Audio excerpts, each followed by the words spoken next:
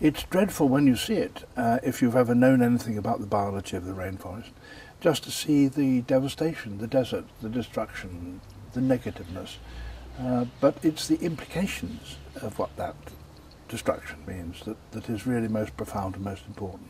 Whether we see it or not, climate change is happening. It really is happening, and it's going on everywhere.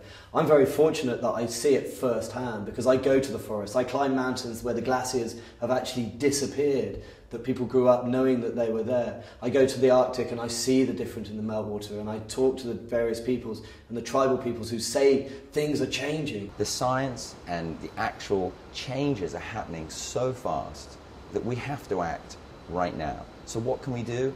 We've got to stop procrastinating.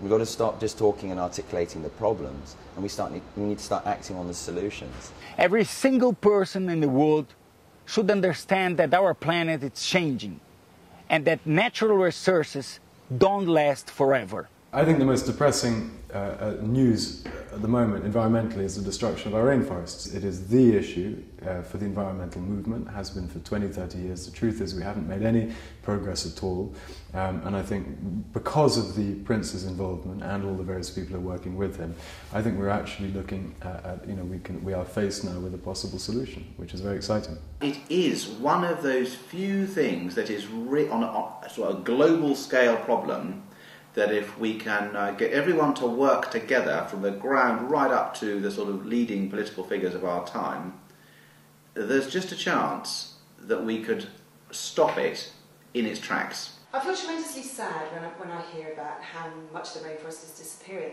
but I also feel that you can't go to developing countries and wag your finger as a person from an already developed country and say you mustn't cut down your rainforest because you're not allowed to develop. Now, who are the people that are demanding the products that come from rainforests being cut down? Usually us in developed countries, certainly us in Europe and America.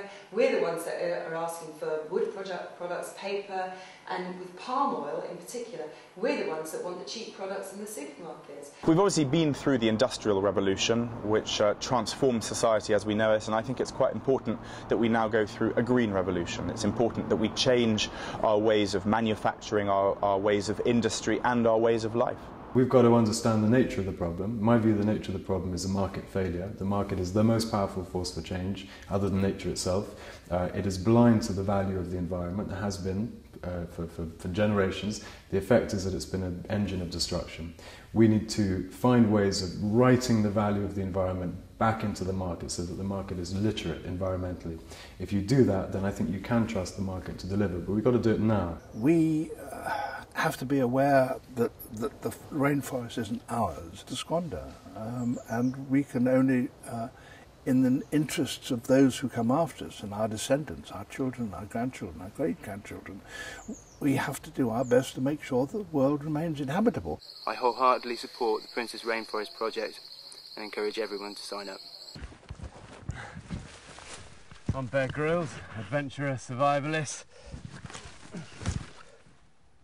and frog lover. I don't always eat them, only in extremes, and this one is a serious cutie. But support the Prince's Rainforest project for all of us and send me your Rainforest SOS today.